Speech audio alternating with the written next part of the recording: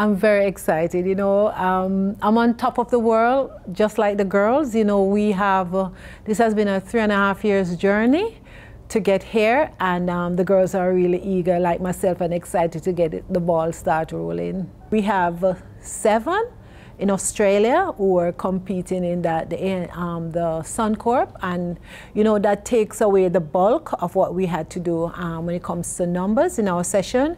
But we also include some more players that we send into the Americas tournament into our session. We had our elite league that the girls attended and play on their different teams. So the difference is, for me, is to go, and my assistant is to go to their training session to ensure that what they're doing is on par with what is expected of them when they play into the World Cup.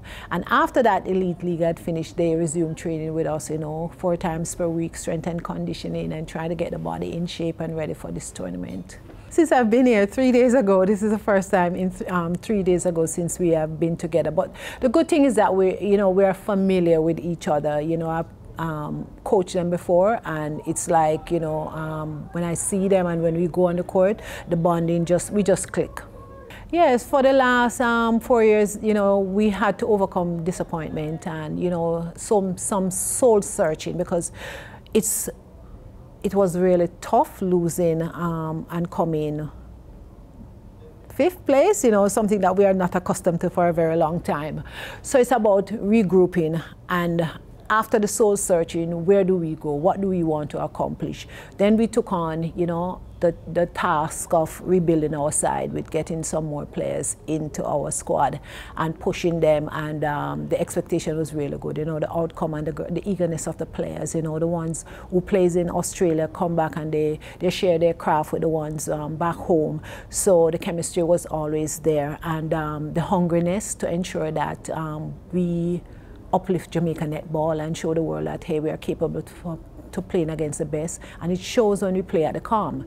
You know, it was important for us to go out there and to show that self-discipline that is required to win a medal. And I would not say that we surpassed our expectation, because my expectation for this squad is to do extremely well, especially going up against teams who consistently play well. You know, we set a high goal, and we were able to maintain it. You know, it was just so unfortunate, but it's something that we got a silver, and we appreciate the silver, but we know that we were more than capable of. Now we are facing the rest of the world, and we are facing South Africa, who is in our pool, who had beaten us the last time, and now they're at home. And we know that the Australia, New Zealand, England, everybody's coming at us just like how we are going for them. It is very important for us to play that type of netball, our type of netball, and to bring that discipline that is required for us to play well. And what I love about our squad is the unity within the team, the love that they share for each other, and they share that responsibility. They take on the challenge, and they own up to bad plays, and, you know, embrace good plays. Yeah. I have to tell you, I'm excited. You know, Africa was always on my bucket list personally, you know, as a place to visit. And I'm really, the girls like myself are extremely happy to be here. We're in the motherland. We said we're here in the motherland, and what better place to try and win a goal in the motherland. I think we have learned, you know, from past mistakes, and it shows, especially in the Suncorp, how well these ladies are playing, and also the girls. I know that because we are not into the face of the world, you know, the middies. So, you know, everybody don't expect our middies to be that good, but we'll be extremely good. This team have been together a very long time, so they know each other, and they know each other, especially what they can do and what they can do well. And I'm so proud to be here, to knowing that we have an experienced team, an experienced leader to guide us to winning the goal.